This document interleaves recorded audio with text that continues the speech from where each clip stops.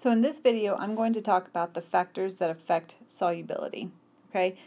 Now remember that solubility is just the maximum amount of solute that will dissolve in a given quantity of solvent at a specific temperature. Now the specific temperature part is pretty important. Now, and that is one of the factors that will affect solubility.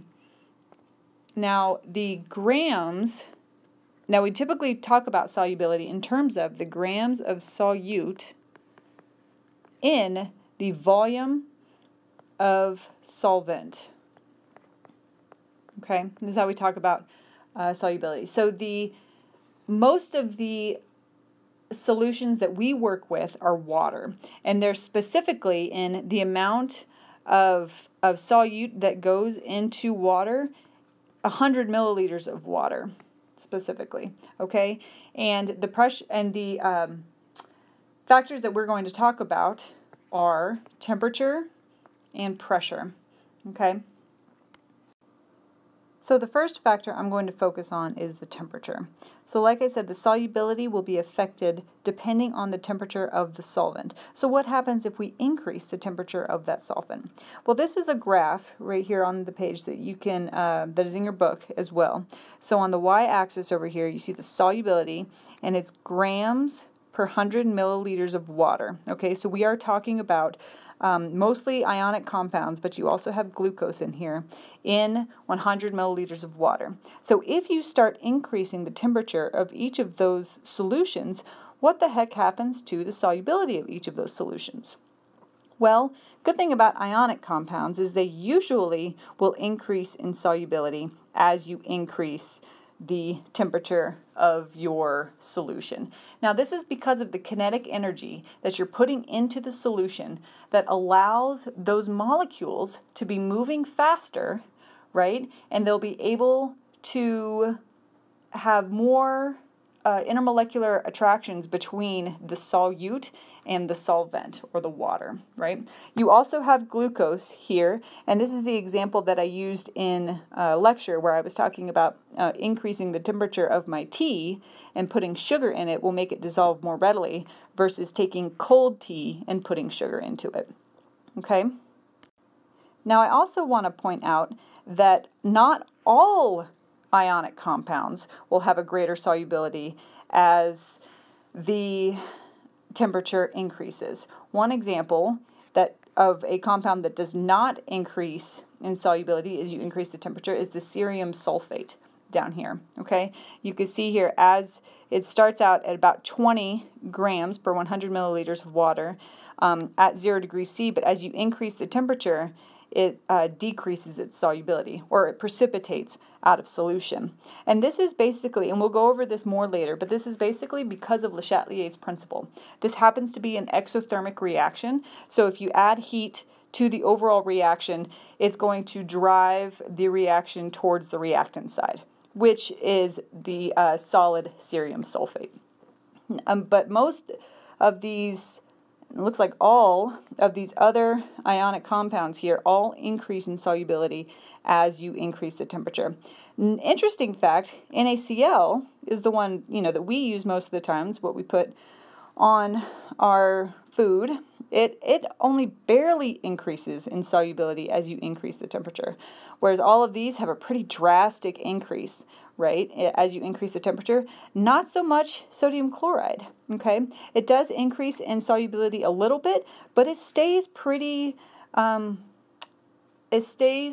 straightforward as you're going.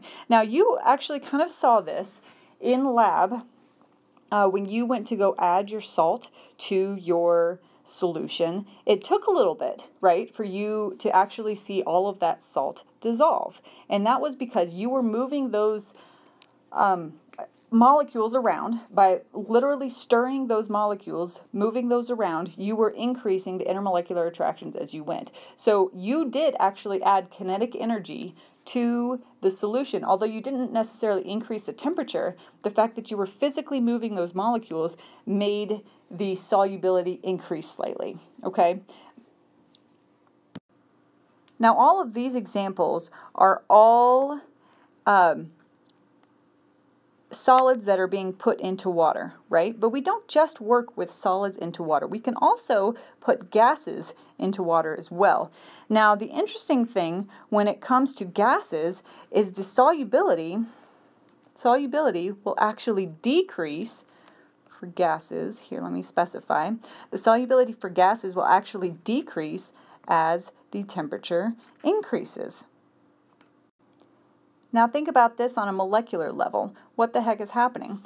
Well, it turns out that as that kinetic energy increases in your solution, right, those water molecules are moving faster and faster, they're essentially pushing out those generally non-polar gas molecules, right? There's not a strong interaction between the water and the gas molecules.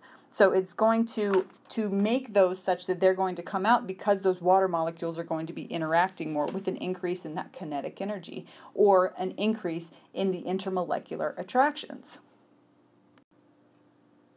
Now the book actually has a really good example of this. When you take a glass of water and you get it out of the tap, if you leave it on your counter for a while and you start to see, and the glass of water starts to increase in temperature, you start to see bubbles lining the edge of your glass. That is the increase in temperature, and all of those dissolved gases are coming out and adhering to the glass. So that's one way that you've seen in real time how the increasing temperature of liquids, or a solution, makes the solubility of gases decrease. If you have ever fished before, you've also probably heard that you're not really supposed to fish at a hot time of the day because the fish are less likely to eat because there's less oxygen in the water. They're just a little bit less likely to eat if they aren't getting as much oxygen. Now, if we stick with gases for a little bit, we can actually move on to pressure and how pressure affects the solubility. Okay, so pressure doesn't really affect the solubility of liquids and solids so much because there's not a whole lot of room for the molecules to move around at that point. They're pretty well set in next to one another, right? But gases have this idea that they have this space in between all of the molecules where if you increase the pressure, you will actually increase the solubility of those molecules in the solution below it. So this is a diagram from your book where you have the flask, or the beaker on the right here, the left, has a lower concentration of gas molecules in the vapor phase above the solution. Now remember that pressure of a gas is just equated to the number of interactions of the gas molecules on the walls of the vessel, right? Or the surface of your solution here. Now on the right side, you see there is a greater number of gas molecules up above the solution, right? So you're going to have more interactions between the vessel wall and the gas molecules. So it turns out that we have a law that can actually describe this, and that is Henry's law here.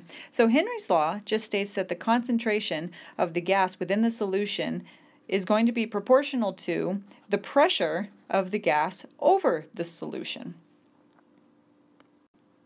Now, if this is a proportionality, right, we have this proportionality here, this bit right here. Now, how can we change that to an equality? Well, it turns out we can do that with a proportionality constant. And then we end up coming to C equals Kp, where the C is the concentration of the gas that is dissolved, right, and it is moles per liter. Okay, and pressure, it can be in millimeters of mercury, or it can be in atmospheres. As long as it stays consistent with the units of K, then it doesn't really matter what the units of the pressure are. Okay, and the pressure, or the Henry's law constant K depends on the gas solvent identities. Okay, so CO2 in water has its own proportionality constant versus you could also do, say, if you had H2 in water, that would also work. It just depends on the specific gas in a specific solvent, and those each have their own proportionality constant. Now let's take a look at equating this equation here to these diagrams again. Right, so if you increase the pressure, you increase the number of gas molecules that is above the solution, it's going to increase the number of molecules within the solution. Okay, and it will be that these gas molecules above the solution will be hitting the surface of the solution, and if there's enough of a drive to spread out, then those gas molecules will go into the solution there. And like I said, with K, it all depends on the identity of the gas and the solvent it's going into.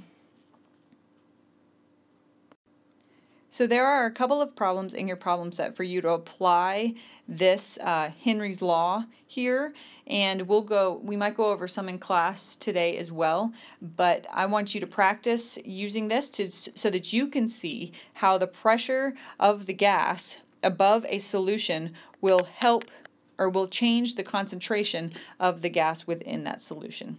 It's pretty neat.